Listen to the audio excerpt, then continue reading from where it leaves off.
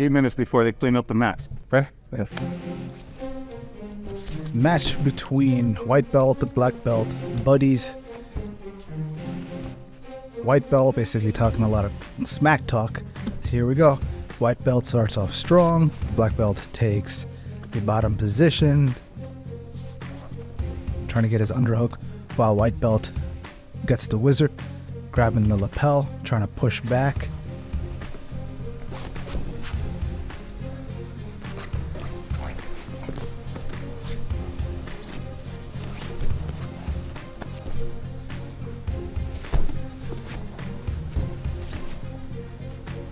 Attempted a deep half guard. Oh, he's about to get rolled, but he didn't. And now we got to a dogfight position real quick. Little push. And now he's kind of stuck in the guard, working on passing that guard.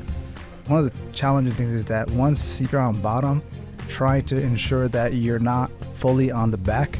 And if you do manage to turn around, make sure your opponent doesn't get the underhook, because that's going to get really difficult.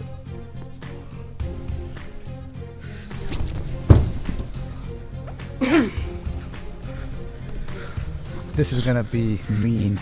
So he can see the knee on the face coming. He can see the knee on the face coming, and this is a very effective way of controlling your opponent, and it is very, very uncomfortable. And if you want, you could do a lot of damage here, but I guess he's going a little bit easier on him. Now turning to face him, which is good, but then he's got that collar grab, and he's continuously pushing him forward. You got that deep sprawl.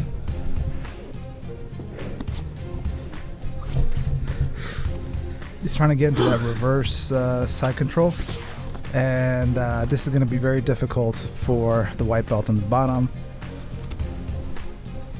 There you go. He's got the mount and continuing that top pressure, trying to maintain that control. He's got the half guard, while black belt is trying to get on top. And you got the reverse side control again. And now this is the part that gets really difficult. If you get your deep now north-south, got belt control.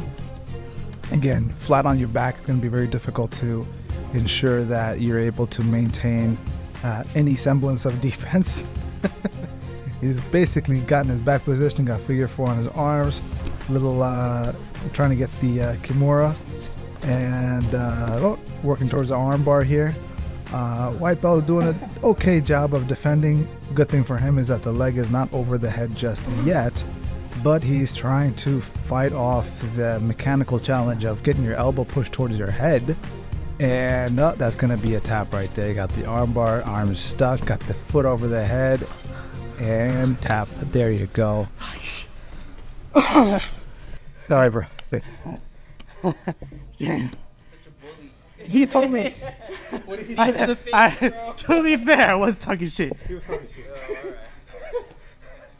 Thank you, bro. I'll see you guys tomorrow. Huh? What?